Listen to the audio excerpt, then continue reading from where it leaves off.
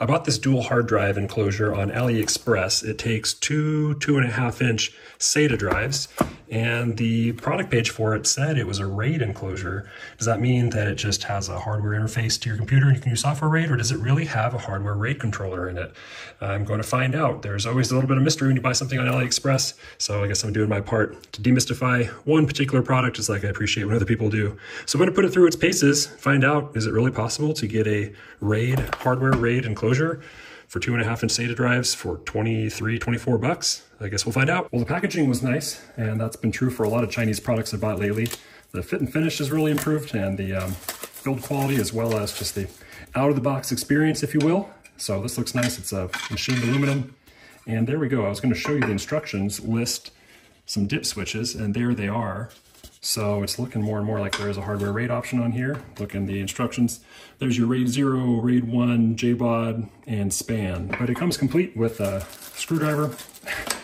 Always love when tools come with it, and screws. This is a USB-C to USB-A 2.0. This is just 4 pins. And this is the USB 3.0, 5 gigabit USB-C to USB-A cable. So this one's for power only. This is the one for data. And yeah, I was going to test it basically with 2 drives appearing independently on my M1 MacBook Pro and then software RAID them together. And I thought I would test that performance versus using the dip switches, but I'm not actually convinced that I would be able to see both drives on the single USB connection. Enough speculation. I'm going to get my drives and we'll give this a whirl. I've configured for RAID 1, aka mirroring, just a couple of 5400 RPM, inexpensive but good quality Samsung drives. And this is just going to be used for general backup. So I do want these to be redundant. I should get a little bit faster reads, but the write speed should be the same as one of these hard drives, which isn't very fast, being a spinning disk 5400. Well, it's definitely compact, and I like that it's fanless. Hopefully it won't overheat with spinning drives, and hopefully they'll spin down. That's one question I have. But the next step is just to plug it into my Mac and try it out. The Mac, of course, has Thunderbolt 4 ports these days with a USB-C cable. So I don't have any use currently for the USB-C to USB-A 3.0 cable, but as long as I find some good quality USB-C Thunderbolt type cables, or it just has to be a USB 3.0 certified cable for the data, I should be able to use any C-to-C cable for the 5 volts here. Welcome to my desktop where I'm going to try out the drive. I'm on my M1 Mac Pro, and it's all USB-C and Thunderbolt. So I've got this 40 gigabit rated Thunderbolt 4 cable. It's actually pretty handy. Being short, if I'm using a meter and trying to measure power flows, for example, it's good to put in line without adding a whole bunch of cable length. It's been really durable and obviously portable. So I'm going to use that for the data side. And then for power, well, I actually did a video where I converted a Thunderbolt display to repurpose the MagSafe connector as just a power supply, which powers a power delivery conversion module inside the display. So this is the cable that comes out of that, and it's got all of the USB-C PDOs up to 45 watts. So 5 volts is one of the options that it can provide. So I'll just route that over here. And by the way, that video, I'll link to it. It's the one that made it so that I could power and get data all over one cord. And that was because I was able to convert this Thunderbolt display to USB-C for power and USB-C for Thunderbolt. So watch that video if you're curious. I also installed this Anchor hub in the back, and I go into detail for how I got 100 watt power delivery to my MacBook using that hub. Back to the question at hand. I'm going to plug in the data first, and then I'll get the power. Oh, there's lights. I hadn't expected lights. Maybe it will be powered just off the port. These are kind of funny. The ports on these M1 Mac Pros, these are actually, so they're USB-C compatible and they're Thunderbolt 4 obviously, but they won't negotiate the higher voltage USB-C PDOs. That is, these always run at 5 volts for USB-C devices. Normally, you'll have 5 volts, you'll have 9 volts, you'll have 12, 15, 20. Like iPhone 8, I happen to know, was 9 volts and 2 amps for 18 watts. In any case, these provide 15 watts, but it's always 5 volts. And they use, obviously, 3 amps, makes the math work on that. In any case, it is lit up and stable. Let's look at the old disk manager. Oh, hey, there I am too. I'll try to get out of the shot shadow-wise, and to show you what's going on in the disk manager, I had to allow connection, and the disk view disattached is not readable. Okay, I'm gonna have to initialize it then. Hey, there we go. So we have an external drive showing up. It just sees it as one external drive, and the RAID functionality is all being handled down here in the case at a hardware level. So that's actually pretty cool. That means no configuration, per computer. It's nice that I can use this portably and plug it into any sort of device, including a router that doesn't know about how to control RAID volumes. So let's give it some tests. Okay, disk is plugged in, and I haven't put a file system on there yet. On Mac, it's kind of confusing. Got to hit erase. So let's put it onto a very common file system, which is the Mac OS Extended. I think that's called HFS Plus. Oh, I hope I got that right. But anyways, we're going to use that format, used for years on the Mac side of things. Of course, these days they want you to use Apple file system, and I understand it does have some advantages for SSDs, and I'm not sure that it really offers anything new for good old spinning drives. So we'll select the drive, HFS Plus. At the 5 GB level, let's see what it does. So 103 megabytes a second write speed is respectable for a couple of old spinning disks. I would have expected to see faster reads because you have the advantage of being able to pluck from both drives. Here's some info about USB 3.0 speed. Maximum data transfer rate of 5 gigabits per second, which turns into 625 megabytes per second, theoretically. So well above what we're doing here. So we're definitely not limited by the USB interface. I suppose we're probably limited by the speed of the spinning disks inside. All right, now I'm going to simulate a failure, which I feel like that's the step that a lot of people don't do when they set up RAID. Is they're like, okay, it's redundant, I've got a mirror, it'll be fine. But then when a disk does fail, what do? Are the special steps? That's the time you don't want to screw something up. So I just put a whole screen recording, actually the one that I just did for this one, onto my RAID 1 mirror, 666 megabytes. So now what I'm going to do is take one of the physical disks out. I'm going to erase it separately, and then we'll see what the enclosure does on its own with just one disk in there, and then what it does when you put a second disk in that is blank. Does it rebuild on its own, or does it just basically offer you, well, I've still got one disk with data on it, you figure out what you're going to do with that. I don't know. We'll find out. Okay, I've got my USB 3, or maybe it's 3.1, adapter plugged directly into the SATA port on this hard drive. This is the one, obviously, I took out. We'll plug it in and see what it looks like. Hopefully it's just a regular old disk. Aha, there it is, HFS Plus. And there's our file.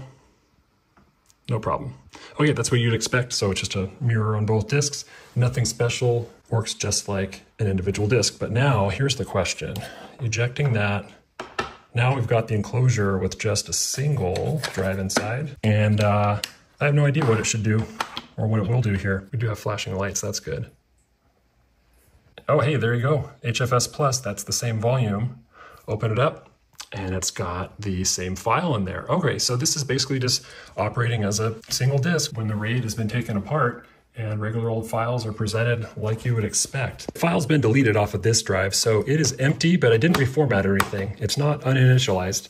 It's still HFS Plus, it just doesn't have any files. And I'm gonna try to plug it in. We'll even try to put it in the case, but I'm willing to forego that. Oh, there we go.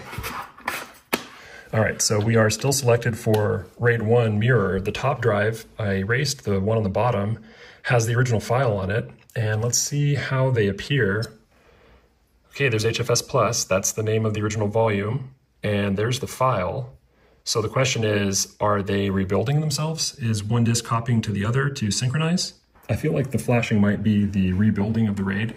There's nothing in the instructions about it. Big surprise. But I couldn't see anything about disks flashing, other than it did say that that's reading or writing, which is the only two things that disks can do. It's been a few minutes, we're still just flashing blue light, so I'm going to eject the enclosure and pull it apart again, unplug it, and here's that disk that I wrote onto as part of a mirror, and then I verified the file was there, then I erased it, and then I put it back into the enclosure, and then we'll plug it back in individually. See what we see. Okay, it comes up, HFS Plus. Whoa, there's the file. It rebuilt itself. Wow, I'm pretty amazed actually. The problem with this I see is that you don't know when you have a failure. You know, it's a hardware RAID, which is cool for 24 bucks, but you're just creating like this, single drive that, as far as the computer knows, it's just connecting to a single, it could be a USB memory stick. And you won't really know if one of the drives in here has failed. So, I mean, the whole reason you mirror two disks is so that you can watch for failures, and as soon as one fails, you replace that disk and it gets rebuilt from the other. So your data is always secure. But in this case, if you never know that your disk failed, what does that get you? It seems to be good at rebuilding itself. I just don't know what these lights mean, and I'm still a little nervous about actually knowing when a disk goes bad, but that's been fun. Now let's try the striping mode, because that's probably the best way to use this drive. In that case, you're gonna know if one of the disks fails. So both dip switches off for RAID 0 striping mode. So now it's going to be one big disk. It's actually going to have the space of both disks, and just like before, it appears to the OS as a single disk. We have to initialize it though, because now we are in a different mode than before. So there we go, we'll erase. Okay, there it is. Let's drop some files on there. Okay, so 3 files are on there, and if we unplug one of the disks now, you're screwed. Because with RAID 0 striping, if either disk fails, your entire volume is gone. You will get faster read and write speeds because you've got twice as many heads doing the work. So as you send a file to it, it's going to break up the file, and each drive is going to be responsible for writing half or roughly half that size of the file. Same with reads. It can go seek on both drives and bring the file back together, send it back. So you generally get twice the speed, maybe not exactly, but something like twice the speed. So we'll set the target drive. Single drive performance was a little under 100. Looks like we're getting almost 175 for the dual drive write performance. That's going to go pretty quickly. And with striping, 187 write performance in the end, and reading is really cooking. Remember, we saw about 111 megabytes per second on a single drive. So 222 would be the complete doubling, and 216 is awfully close to that. So very little overhead, it looks like, in running the stripe mode. And of course, it's worth noting that now it shows up as a 2 terabyte drive because the two are striped together as one volume, twice the speed, but you only need one disk to fail, and you've got 2 disks to fail. So I'm not great at statistics and probabilities, but I think that that's significantly increasing your risks.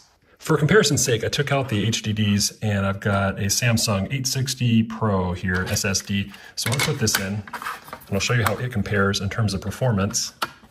And obviously there's only one disk in right now. I only have one of these. I don't have another one to go with it right now. I actually had to set it to JBOD in order for my computer to recognize it. It seems like for whatever reason, it doesn't like to read this as a one disk when it's set to mirroring. Anyways, it comes up as a regular volume like I would expect, and I'm going to set that as the target drive, and let's start a test. So really good performance. We're getting 300 megabytes, it looks like, and looks like 375 on the way back out. So much faster as expected than the hard disks with the spinning disks inside. The real performance would be if you had 2 of these and you set it up to RAID 1 striping.